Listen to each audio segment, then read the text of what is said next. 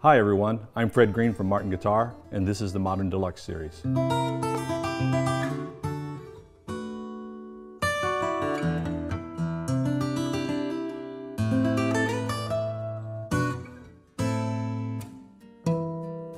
Modern Deluxe Series includes a D18, D28, OM28, and OO28.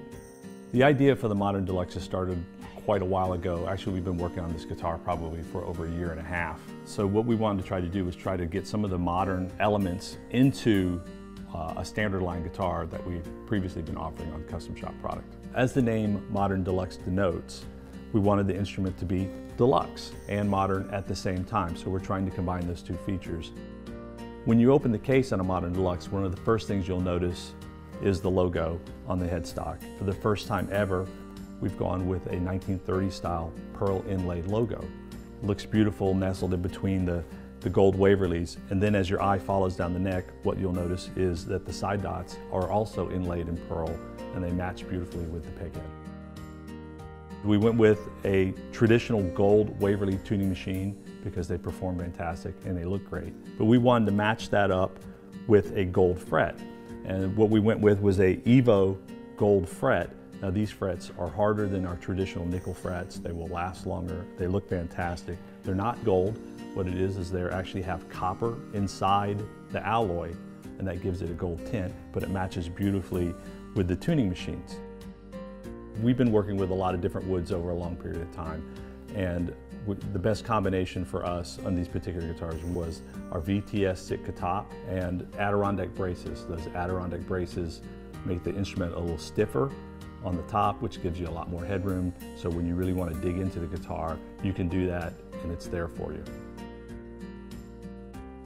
Comfort and ease of playability are always key issues with us when we're talking about new guitars. We're replacing the vintage line with the Modern Deluxe, and the vintage instruments generally had fatter V-shaped necks.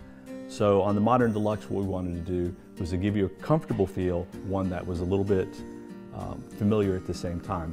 We had an old OM45 from the 1930s that we have been playing with. That neck had an asymmetrical feel to it. It got a little thinner at the bottom, so as you moved up the neck, it became a little bit more comfortable, yet when you're up in the first position, it still had enough beefiness where it didn't cramp your hand.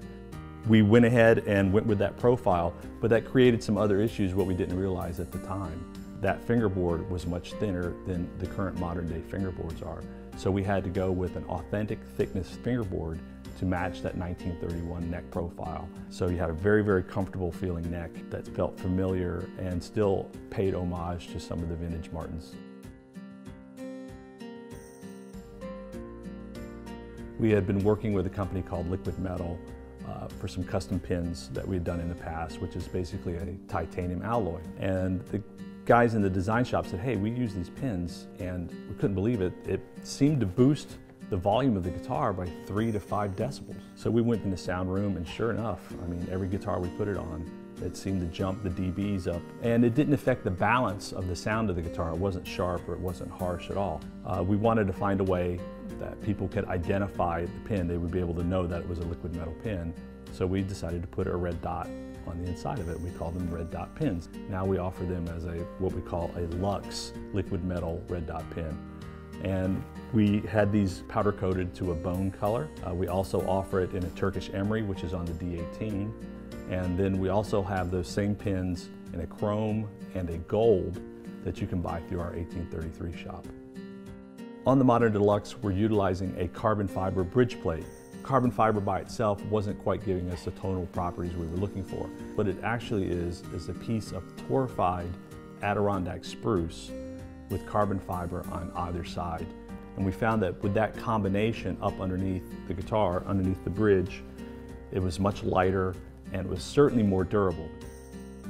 So we're trying to give you the same material that we're using on the bracing, and we want to put that into the bridge plate, but give you the durability and some of the tonal brightness that we get from the carbon fiber and put it together. So now it's more durable, sounds brighter, it'll last longer, and it's super, super light and incredibly strong. You could almost stand on this thing and it won't break.